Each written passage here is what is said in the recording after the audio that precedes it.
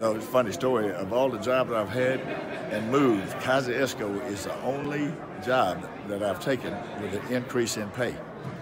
From what I was earning in Ackerman, I got more money in Kosciusko. Every job after that, I took a pay cut to make the move. Yeah, so what's a distinct memory from your seasons coaching? Well, I'll tell you what, the first thing about Kosciusko was Coach Nestor and I came there and do the spring practice, and we noticed what kind of athletes they had. And we noticed how we were in Ackerman able to win in the same conference. Kosciusko, we were at 9-2, they were 5-5, I believe.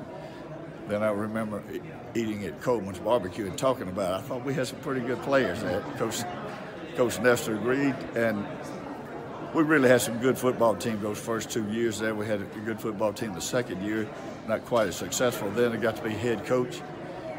And winning that first championship, I guess, and winning in overtime was one of the big highlights. We had a great season, I think 9-2 that year. Winning the Mississippi Bowl really brought a lot of press, a lot of notoriety to the Whippets. And I tell you what, you go everywhere.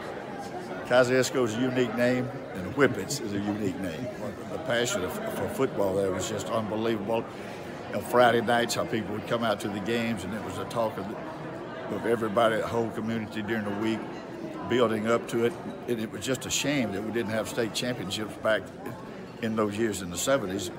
I know one guy mentioned to me when I was at the coaching convention this about 3 weeks ago, he said, we're looking back in the 70s, Kosciusko probably was like South Panola was in the 90s and early 2000s, how they just dominated the whole state of football, because Kosciusko at that time probably had as good a record as anybody in the state, and they were ranked high in the state every year.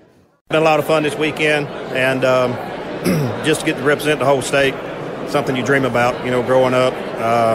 You never think you're going to be in this situation. You always just go out there and kind of play the game for the fun of the sport, and getting to be recognized as one of the best in the state is just tremendous. And your fellow Choctaw County native, Ricky Black, is right over there. What's it like for two guys from Choctaw County to go in the same year? You know, that's special, especially, you know, no bigger than Choctaw County is as far as people. You know, same thing. When I went to Ware High School, you know, we had an NFL football player and a Major League Baseball player in the same class out of 30 students. That's hard to do.